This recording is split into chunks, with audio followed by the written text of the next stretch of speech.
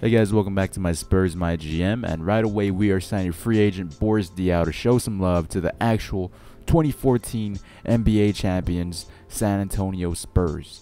Now this is partially a signing because of Steven Jackson and Jared Sullinger's morale with the team, but don't worry, it gets fixed. This has been a recurring problem, but I finally fixed it in my next episode. To start off, I was simulating through days and games to get to the rematch of the NBA Finals between the Spurs and the Heat once again. I don't know if you guys are getting tired of seeing this rematch, but it's definitely a great feeling knowing that we won the NBA championship in my GM season and also in the actual NBA season. But since I normally pick up phone calls from other teams to see what trades offer they have, I accidentally pulled the trigger to trade Manu Ginobili to the Memphis Grizzlies for Courtney Lee and Quincy Pondexter. Right there, my heart stopped, turned off my Xbox, waited a few seconds, turned it back on to see if everything was okay and if the trade didn't go through. And luckily enough, when I opened up my MyGM series, a breath of fresh air knowing that I didn't actually trade Manu Ginobili away. So that was a big scare for me. Anyways, on to the gameplay between the Miami Heat and the San Antonio Spurs. That's LeBron talking to Kawhi? Must have been saying, why'd you guard me so hard in the NBA Finals?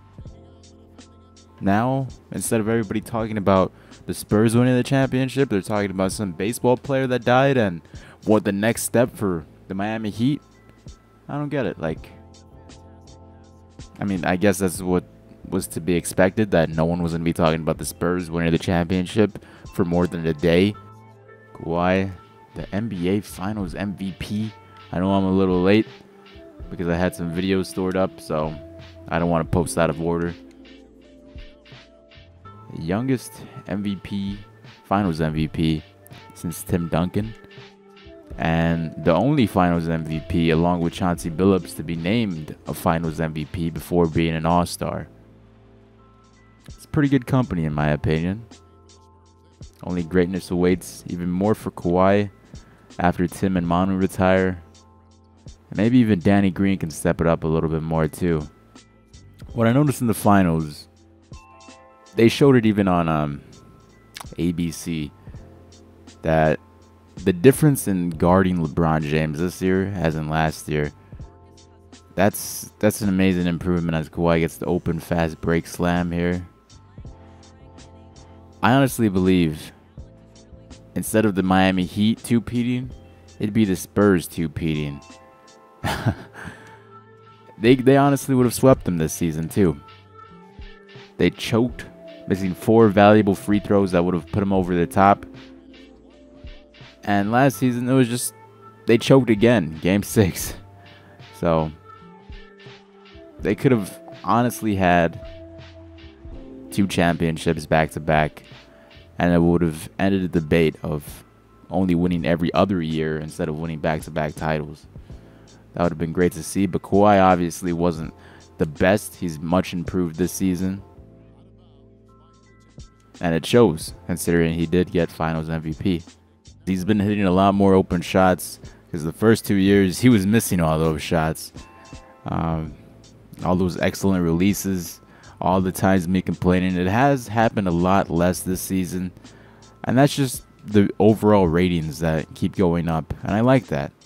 As Cousins, oh my goodness, Odin blocking. Odin just blocked Cousins. I don't think I want to live in a world where that's a possibility.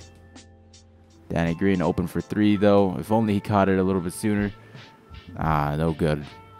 Boris Diaw back on the Spurs team. I said it in the beginning, I believe. We signed him for a minimum, and it was a good signing. You know, get another Spurs back with the family. It's great. Steven Jackson, on the other hand, not so happy. We just took away all of his minutes because he will be traded before the trade deadline. And I don't know if it might be next episode. I always keep saying, I'm going to trade, next episode. Never do.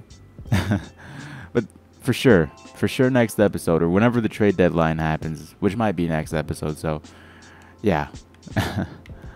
Let's see, Boris The flashy passer. It's nice to have him back on the team. I never really gave him a chance in Season 1 because we traded him away to Orlando, I believe.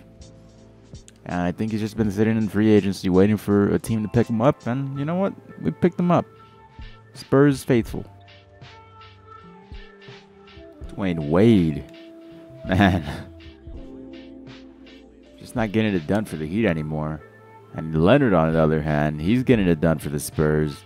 He's just improved overall, mid-range and outside. It's nice to see those accurate green, excellent releases actually going down for once. They haven't been messing with me for a while now, so that's good. That's good. Let's see, where's Kawhi? I don't see him, but oh yeah, that's the one time icon passes failed me, and we're not gonna get this chase down.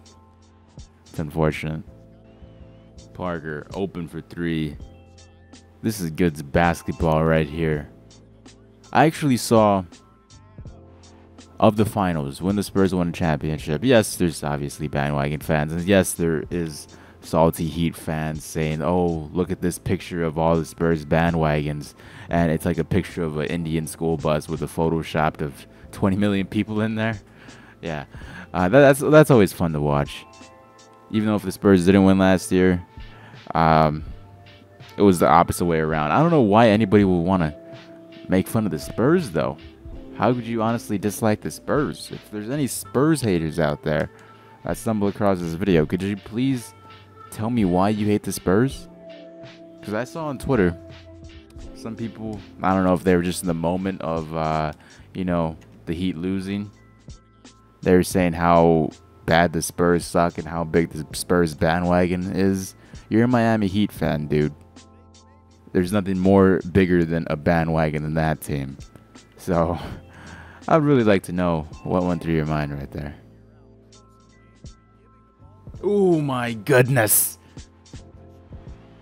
Ooh, Tony Parker.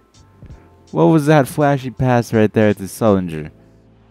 That's what I like to see. Oh my goodness, Kawhi. Was that 3 defenders trying to block that? No Kia Slam Cam. That's the perfect opportunity for his Kia Slam Cam. Come on, 2K. I would just do an instant replay, but I find that a little bit trashy. I don't know. That seems like something hype beasts do. And yeah, I get hyped for certain plays, but I don't really want to rewatch them unless they make me rewatch them, you know? I jumped too early. Oh my goodness. Mid-air collisions here. Oh my goodness. Mid-air tips here. Block Bosch. Get him out of here. There we go. Corey Joseph to Patty Mills to Danny Green in the corner for 3. Here we go. It's automatic. Danny Green, a part of the next big 3 with the Spurs. Ooh, Mario Chalmers, what are you doing? You're irrelevant in the 4th quarter and apparently in last season's finals, the 2014 finals. Ooh, get that out of here, Dwayne Wade. Woo. Dwayne Wade's trying to shoot 3s. That's what happens when you don't when you don't try to improve your game and think that you'll be able to run to the basket and draw contact every time. Look at Dwayne Wade. Look at him trying to draw contact. Okay. Okay, I see you, Dwayne Wade. We still got this game in the bag. Just got to hold on to the ball. Ginobili. Nope. Nope, that was a foul. Ginobili. Charging foul. Manu Ginobili. Dwayne Wade. What are you doing? Mario Chalmers holding the ball. Dwayne Wade, what are you doing? Did they give up? I think they gave up. No, they're still shooting 3s. 2 seconds left. Just pass the ball out. Pass it. They're not going to foul us. And there we go. Beating the Heat by 1 point. That's the closest game. Kawhi Leonard, 17 points. He got 2 early rebounds and then 1 steal, 6 for 7 shooting. Tony Parker, 5 for 7. Our guys were looking good here. Tony Parker, 10 assists, another double-double. Everyone got a piece of the ball. And LeBron James, 8-point. And Mario Chalmers, 22 points. Are you kidding me? He stepped it up. But unfortunately, they still lost. Unfortunately for us, we won. So I hope you guys enjoyed. I'll talk to you guys later. Bye-bye.